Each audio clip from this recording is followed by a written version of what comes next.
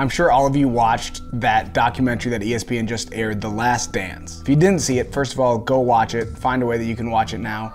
There's 10 episodes, about an hour each, documenting the Bulls of the 90s, Michael Jordan, Scottie Pippen, Phil Jackson, specifically that last 97-98 season. It was so good, it was so inspiring, and it honestly got me really amped up and really inspired. And honestly, the life lessons through sports are all the way throughout that whole thing.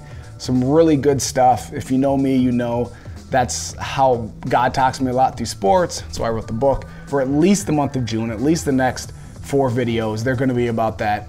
And I'll probably go into July and maybe even August, because honestly, there was so much packed into that documentary, into that series. So good. The first thing, today's video is gonna be just about the title itself, The Last Dance. Phil Jackson gave out a team handbook, the first team meeting in that 97-98 season, and he knew going into the season, the GM had already told him, this is your last year with the Chicago Bulls. No matter what happens this year, Phil Jackson's not coming back. So Phil Jackson gave them the handbook, and on it was the title, The Last Dance. If 2020 isn't the end of the world, it may have shown us that we're close, or at least, at the very least, shown us how short life can be, and therefore how precious it is. A lot of you may be watching this, like me, lost Savon Jordan on the 5th day of 2020. So everything after that in 2020, coronavirus, George Floyd, the riots in Minneapolis, all of that is just some, Kobe Bryant even, is just some horrible icing on some really crappy cake, right? But life is short, right? Savon was 26 years old when he lost his life. And George Floyd, you know, his life ended way too soon. And life is precious, life is short, and we don't know how much time we have, whether you believe this is coming near the end of the world, or Jesus is coming back soon, or maybe the coronavirus. Maybe you're afraid of the coronavirus and you think that might get to you or something. Wow, this is sounding really dark and depressing. It's 2020, but I don't want to sound like that. I just want to encourage you to make the most of whatever time you have left.